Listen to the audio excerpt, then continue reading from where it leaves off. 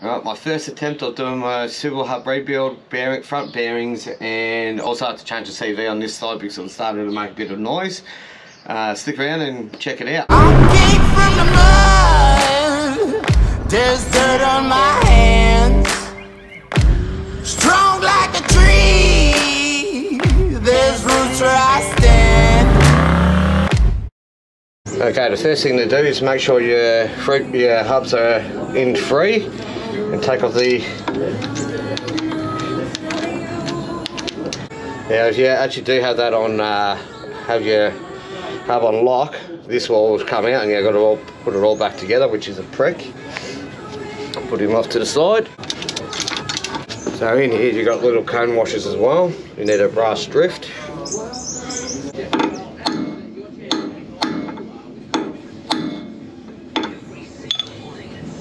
It's loosened. I usually do these one at a time because they can come flying off pretty hard as well when you lose them.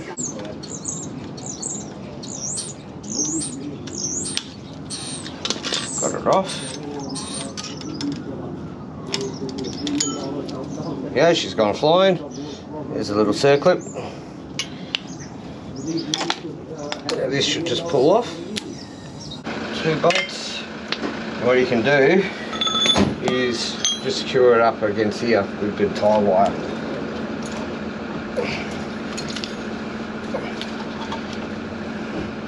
She might be a bit tight.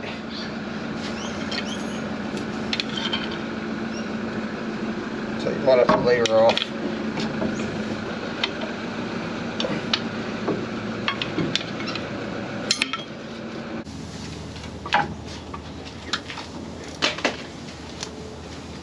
Okay, so that's your ABS sensor.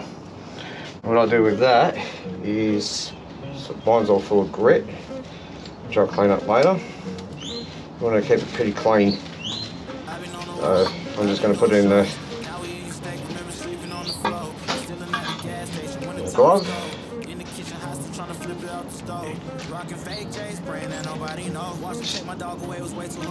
Just take the time out of the way. So yeah, you've got a nut here. You also looking for it in the grease.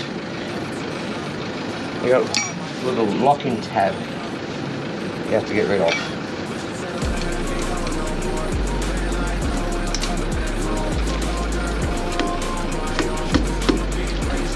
Just bash them down.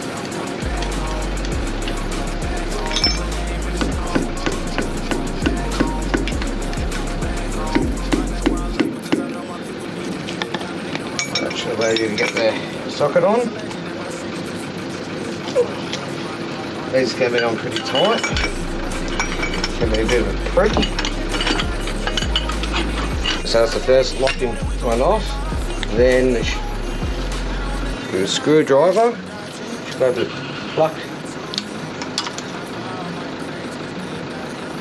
the lock washer. You can see there's a tab bent back.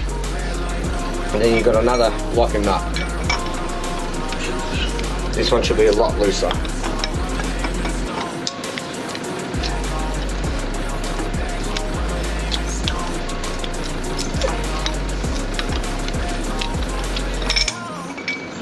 Also a little hot tip, if you buy one of these, don't buy one like I did with the 3/8, get a 1/2 inch drive in it. So you end up snapping them when they're up really tight.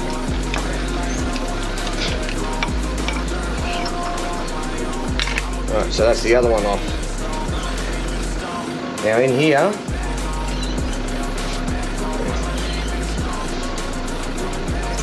there's a little seal, a little washer, flat washer. When you pull these, this should just come out. Put your fingers in there, because if you do it out, if you have to do this out in the bush, you'll fall out in the dirt.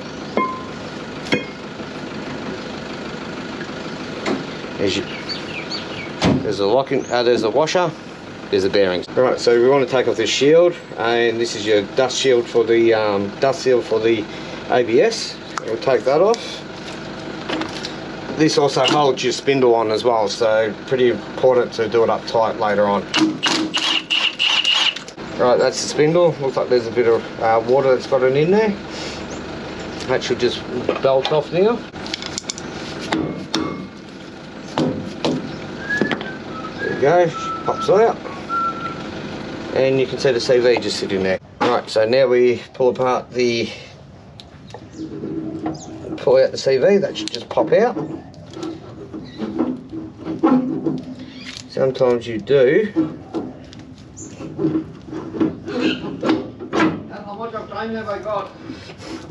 There we go, she's popped out.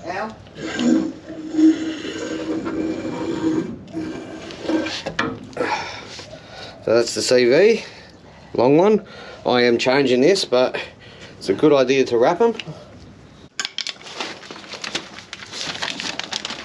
Alright, now it's the fun job.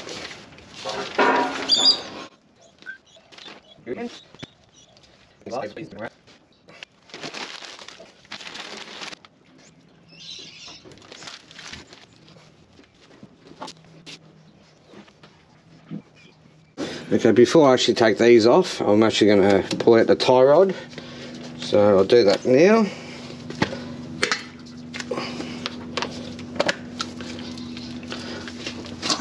There is a split pin in here as well. I've already removed my one. Put him on a bit, just to protect it.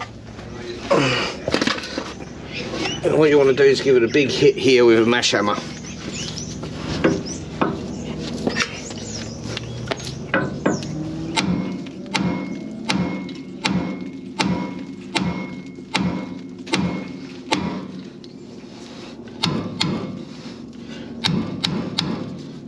Yep, he's out. Okay, so I'll loosen all these off. I've got cone washers in here, but they've been jammed in there. But if you wiggle that, they're slowly coming out. Just full of gunk. Oh, there we go. Tie rod should pop out. Pick up these cone washers before I lose them.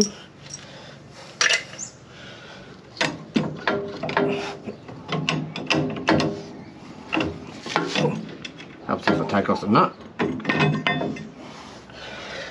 Right, so he's out. Put him off to the side. Yep. Pull him out again.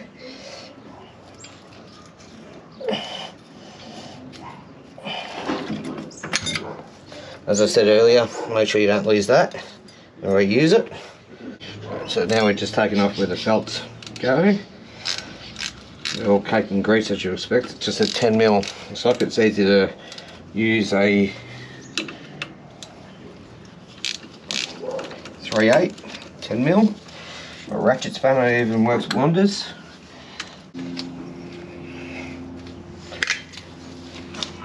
Okay. Oop, there's a bearing that dropped out. There's the hub. Got the front of the hub anyway. It's just one of the bearings that go in a swivel thing. Pull out the bearing out. Take off gasket. And tight is put them in the wrong order. Normally the steel thing comes out first, and then the rubber, and then that. I'll show you which order they go in a minute. Alright, so last thing to do is to clean up this, clean up all the parts. Alright, so now we're going to pull out the seal. Everything's all cleaned up. Definitely invest in one of these. It makes life a lot easier than using a screwdriver.